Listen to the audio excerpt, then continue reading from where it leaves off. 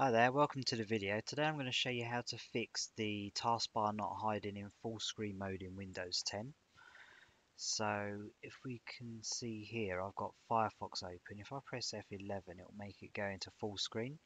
You can see down the bottom here that the taskbar has disappeared.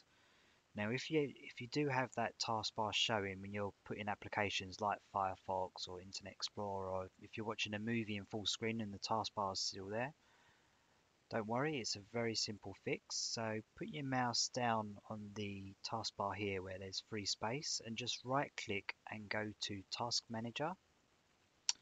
Now when Task Manager loads, if you scroll down, it's usually down the bottom, Windows Explorer. So if you look for this process, if you just left click on it here to highlight it, so you can see it's got blue there, it's highlighted.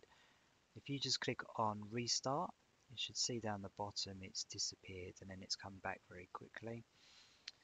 If you put your applications into full screen, it will then start to work. Okay, thanks for watching the video. I'll see you in the next one.